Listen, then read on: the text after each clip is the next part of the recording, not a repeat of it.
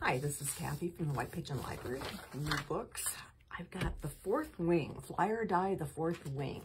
And this is #1 in the Empyrean series by Rebecca Yarros. And it's in the category New Adult, apparently college-age kids. And it's about a war school.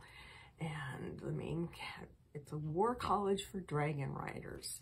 And Violet, the main character, thought she was going to go to the scribe quadrant where she would be involved in history and books, but her mother, the commandant, decided to send her to war school.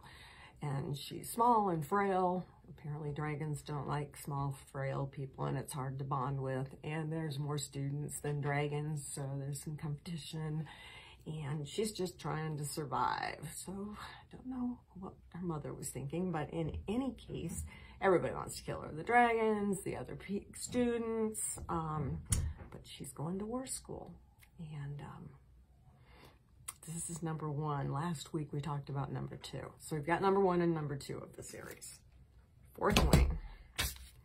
We've got Noodle Conquers the Comfy Mountain, a children's book, obviously, about a pug who's usually very happy in his little donut bed, but he's spotted the couch and decides it looks a lot more comfortable. However, he's a pug and he can't get up there. And this is about his quest to get up onto the comfy mountain, which is the couch. A cute picture of the author and his pug. I think they're adorable.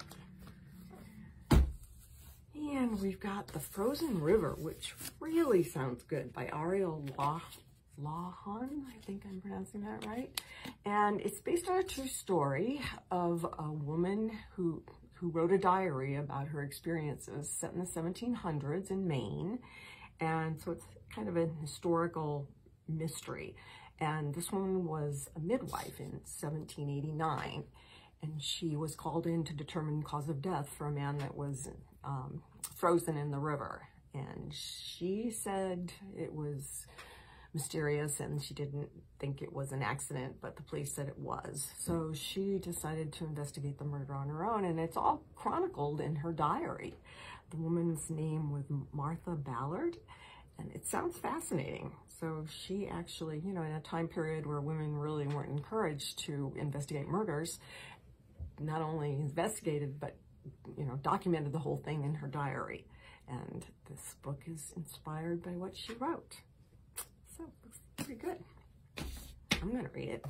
Then we've got another book by Mo Willems, Don't Let the Pigeon Drive the Sleigh. And God knows Don't Let the Pigeon Drive the Bus was very good. Everybody loved it. My nieces and nephews all had to have it.